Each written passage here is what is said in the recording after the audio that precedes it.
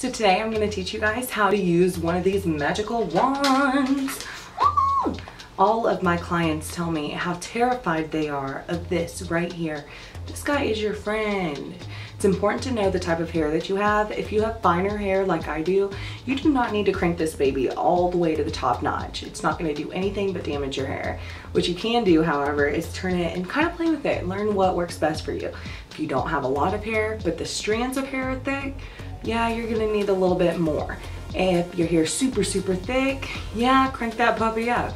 But if you have fine hair, there's just no need for that. Let's start with like moving it to 35 instead of all the way to 50 and try that out. See how that works.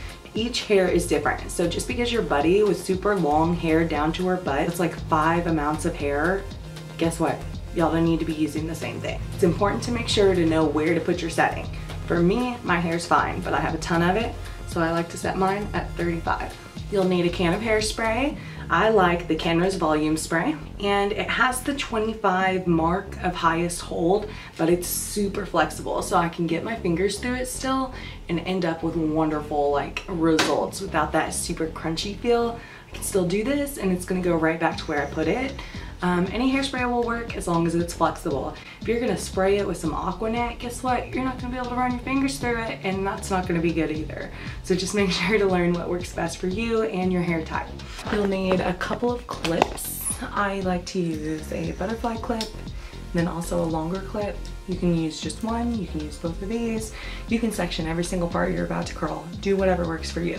First, I made sure to brush my hair, that way I don't have any tangles. I'm gonna go right here at the crown up and get all of this out of the way for now.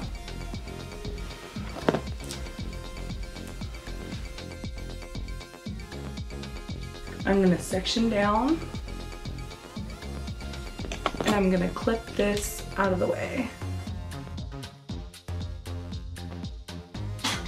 I stick the wand behind my head and I wrap it this way, looking in the mirror, leaving this last little inch alone. I usually hold for about 10 seconds and release.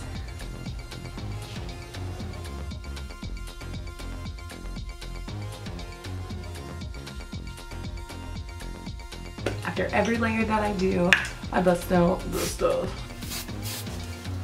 Now we're gonna section our next part. Same size section. Now I like to take these side pieces and leave them down in the front. I cannot lose those.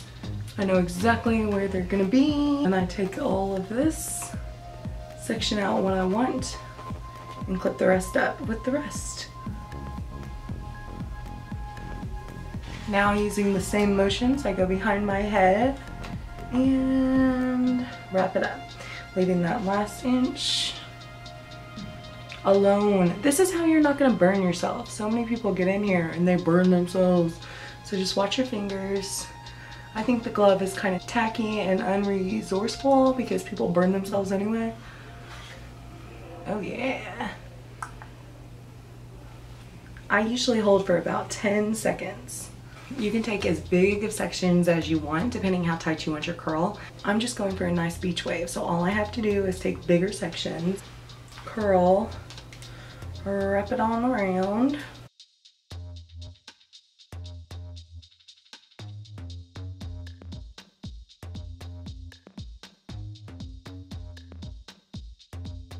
Now when we get to the top half of the hair, I like to start at the back and work my way forward to create volume.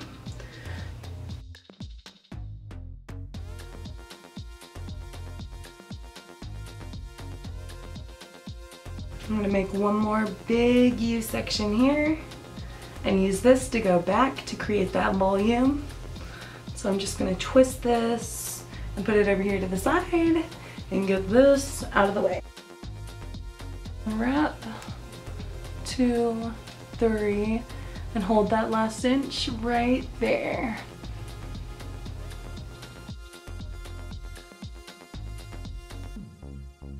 Now I'm gonna distinguish my part.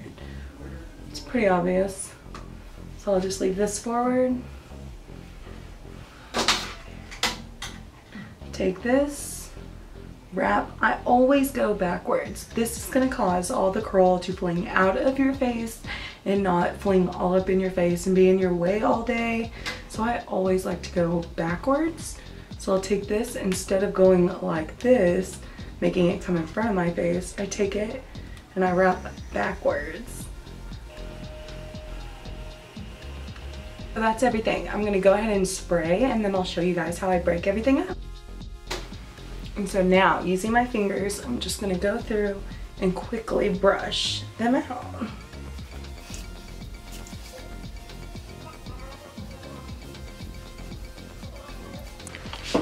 I'm gonna take you guys on like a little tour here for the final result.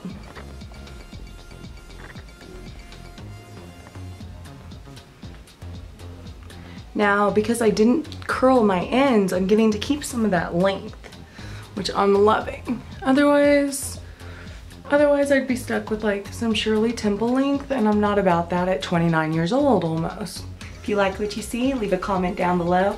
If you loved what you saw, give yourself a subscribe. It's right over here. And please like and share with your friends. Thank y'all.